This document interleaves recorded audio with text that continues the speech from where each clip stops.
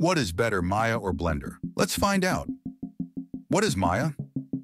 One of the leading programs in the 3D modeling industry is Maya, developed by Autodesk. Maya offers a wide range of tools for animation, simulation, and modeling. You can also use it for motion graphics, virtual reality, UV maps, low poly, and character creation. This 3D software is very popular in the video game industry. It allows for the development of highly detailed and realistic characters and environments thanks to a variety of texturing options. What is Blender? Blender is a free and open-source 3D application from the Blender Foundation. It has excellent tools for modeling, rigging, rendering, animation, simulation, motion tracking, and some game and video creation options. You can also use it for low poly and UV maps.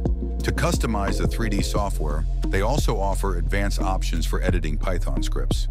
Blender is available for Linux, Windows, and Macintosh devices. Blender is a community-driven program and offers numerous support forums and tutorials. The goal of the Blender Foundation is to involve users in the development of the software, enabling faster bug fixes, the development of new features, and improved user-friendliness.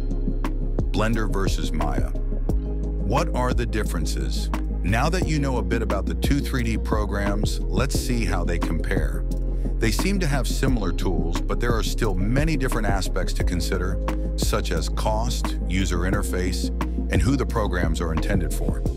Take a look at the comparison and find out which 3D application better suits your needs. User interface. Maya is complex and highly customizable for professionals. Blender is streamlined, user-friendly, and open source. Modeling and sculpting. Maya impresses with precision in complex models and robust tools. Blender with excellent organic modeling and sculpting. Texturing and materials. Maya has high-end texturing capabilities and precise control. Blender offers node-based material editing and procedural texturing. Animation and rigging. Maya is the industry standard and offers intricate control, while Blender has user-friendly and intuitive tools for rigging, rendering, and lighting. Maya has a powerful integration with Arnold and offers photorealistic rendering. Blender impresses with fast, real-time rendering with Eevee Next and a photorealistic, physically based Cycles renderer. Game engine compatibility. Maya offers a strong integration with Unreal Engine and Unity. Blender relies on flexible, community-driven compatibility tools. Overall use.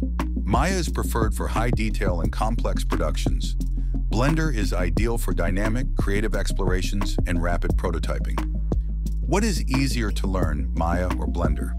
Let's talk about the learning curve of these two efficient and powerful programs. Both Maya and Blender have steep learning curves. Over the years, Blender has made efforts to become somewhat more intuitive, but in some aspects, Maya might be more expressive. Both programs have large communities with good support sections and learning tutorials. However, Blender's online community is much stronger and more helpful than Maya's. This software can count on a large community of hobbyists, and newcomers are more likely to find answers to their questions online, as many people have taught themselves how to use this software. Cost and target audience. When it comes to cost, Blender wins in our software battle. Blender is open source and freely licensed, and it is also part of the GNU General Public License, GPL, or free software. Maya, on the other hand, costs almost 2,000 euros per year, or 2,800 euros per year for the 3D package. Maya plus Media and Entertainment Collection, including 3Ds, Max and Arnold. As a student, you can get a free version of Maya. As for the target audience, there is no clear winner. It simply depends on what your needs are. Given the price and community support, Maya is recommended for large companies and studios. They can afford the 3D software and really need advanced tools. Blender is a great solution for small studios, freelancers, and hobbyists. Since it is free software, it is very powerful and can be highly beneficial for smaller companies. If you are just starting with 3D modeling, Blender might be the better choice initially. However, you should keep in mind why you are interested in 3D software. If you are aiming for a professional career in the video game industry, Maya is a better investment. Maya is more widespread. Just Google 3D designer job, and you will see that Maya is very popular. However, 2,000 euros per year is a lot of money. Which software should you choose? Honestly, it all depends on what you need the software for.